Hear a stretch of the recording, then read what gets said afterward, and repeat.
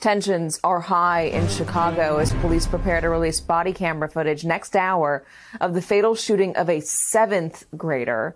The footage will come after nearly 3 weeks of demands for transparency from protesters and activists after the death of 13-year-old Adam Toledo on March 29th. Prosecutors say officers were responding to shots fired by another man, a 21-year-old they say was near Toledo. Officers say both fled. The officer who chased Toledo said the teen had a gun, refused to put it down, and was shot in the chest when he turned toward the officer. A weapon was recovered at the scene. The officer has not been identified and has not been charged, but is currently on administrative leave. In addition to the officer's body camera, we also expect third-party video to be released as well. The city held off on releasing this evidence until it was viewed by Toledo's family. Chicago Mayor Lori Lightfoot addressed the shooting and the tensions in her city just last hour. No parent should ever have a video broadcast widely of their child's last moments.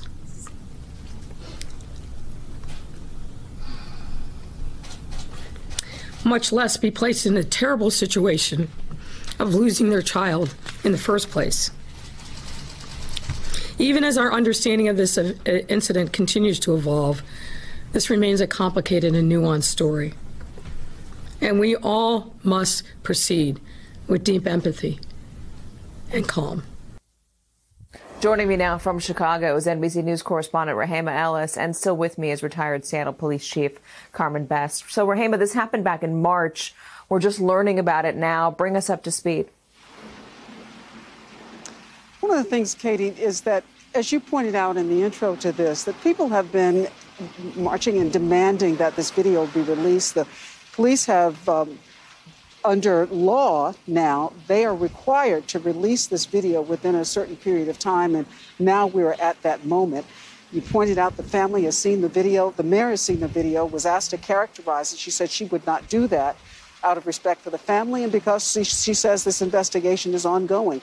She was also asked about what is happening, and we're talking about a 13-year-old boy who was out in the early hours, about 2:30 in the morning on a Monday of March 29th, and that's almost 2.5 weeks ago.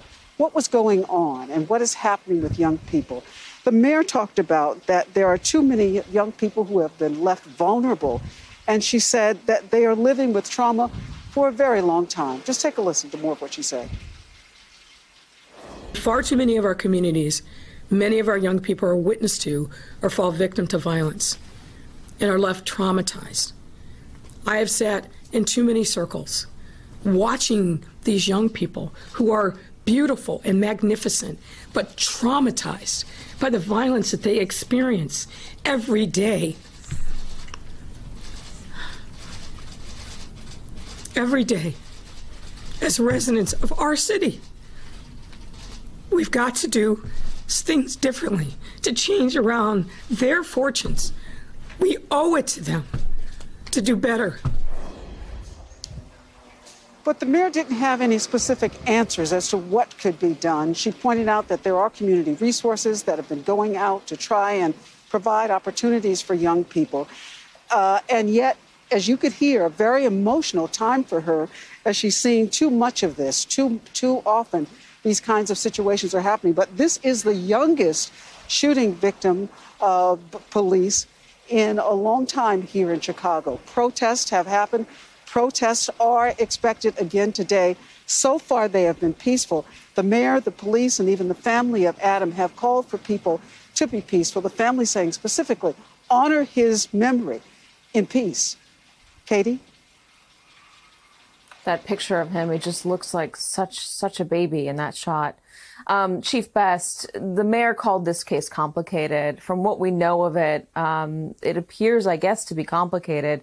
But what will you be looking out for once we do see that body cam footage and potentially that third-party footage?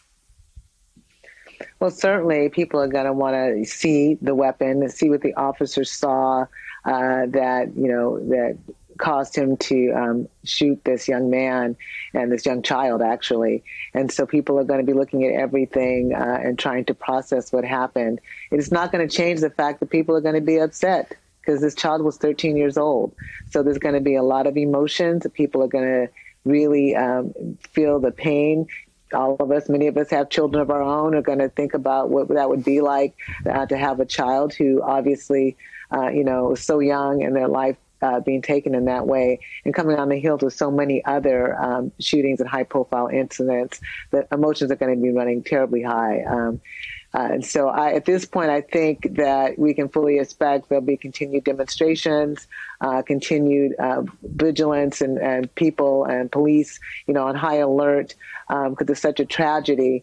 It's unfortunate that it took so long for the video to be seen. It might have been more palpable if it could have been commensurate to the event. But, here we are, and we can fully expect there's going to be some pretty strong reaction. Hey, thanks for watching our YouTube channel. You should know that you can follow today's top stories and breaking news and catch up on your favorite MSNBC shows all in one place. Download the NBC News app today.